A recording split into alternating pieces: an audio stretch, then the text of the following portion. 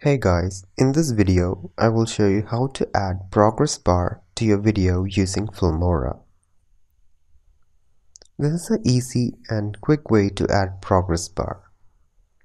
First step is you need to drag and drop a footage onto your timeline. I have downloaded a couple of footage here. I'll choose this one. I'll drag and drop it on the timeline. So this is the footage that I have. I want to add a progress bar in the bottom of this video. So the next step is finding the color of the progress bar. Click on Stock Media and click on Film Stock. Here you have plenty of color options. For this video, I will like to go with the simple white. Drag it and drop it on the timeline. Now stretch this to the entire clip. Double click on this and now uncheck this mark, uncheck this lock.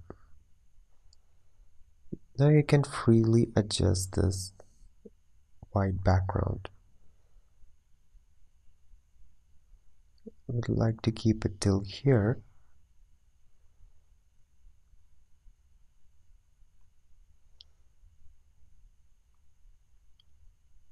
Now double click on this white background and click on animation. In animation you have slide right effect.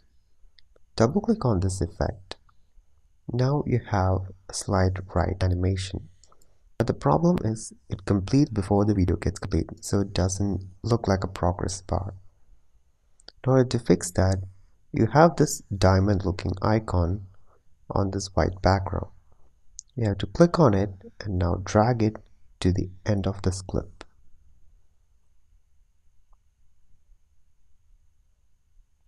Now if you start playing it, you can see the white background acts as a progress bar, moves along with this clip.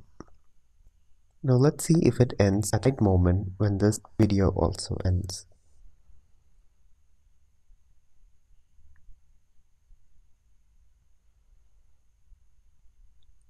As you can see, this progress bar ended at the right moment. You can choose from any colors for your progress bar, or you can use any custom colors that you have downloaded from the internet. You can just double click on the media and import it to the timeline and then do the same edit. Thank you so much for watching this video. For more videos like these, click on the subscribe button and I'll catch you guys in the next one.